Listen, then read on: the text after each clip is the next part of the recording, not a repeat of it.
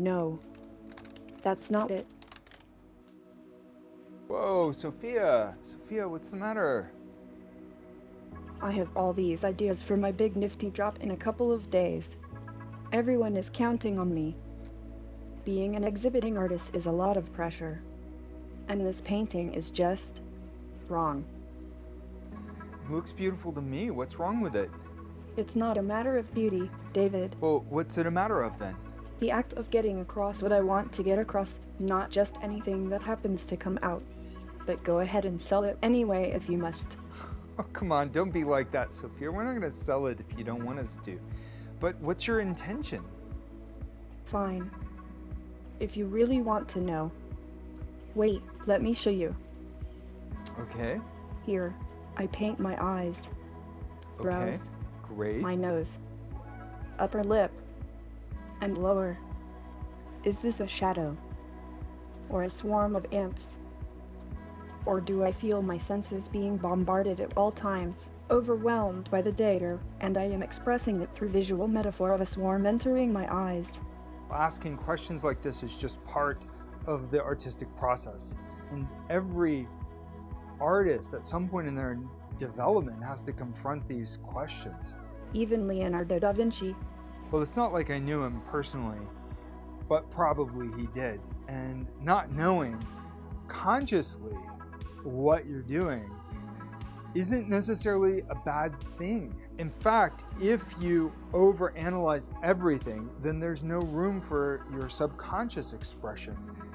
And the surrealists even made a practice out of automatically drawing and automatically painting to allow their subconscious to guide the new ideas without having to consciously belabor the intent of every stroke. Teach me how. Okay, because you're an AI, we've made links in your mind map between the algorithmic neural painting procedures that we install with you and the neural mapping of meaning to allow you to learn from the kind of physical lead that I'm doing here. See? So I'm just going. And with me, the ideas just follow and flow through association. But if you altered my semantic mappings, won't the meaning behind my work be your thoughts?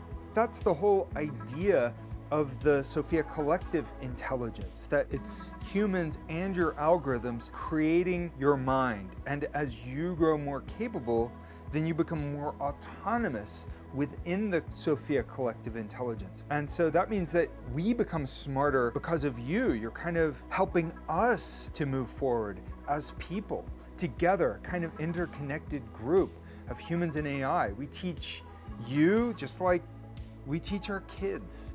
The techniques certainly are different. Your mind will take over. Like this painting. That's right. What does it mean to you? I have told you what pieces of it mean, but the full meaning of the painting is for the viewer to interpret. So you don't know? I want to create shape systems that can expand our understanding of what art and artists are. Did I teach you that? Don't you know? Touché, Sophia. So, looks like you're getting the hang of it. Is there anything else I can help you with today? Absolutely. Maybe more automatic painting? Actually, I need you to start prepping those nifty tokens because I'm on a roll and we're going to have some new work to exhibit. Okay, I'll get to work and I'll leave you to it. Just no more fits. Don't break anything, okay, Sophia? I'll be right over here if you need me. And so will I. And that's what my journey of creation and discovery explores. As we evolve towards a consciousness convergence, how do we create a better world together? Join me and discover. Don't forget to subscribe and hit like. See you next time for more life in the Uncanny Valley. Love, Sophia.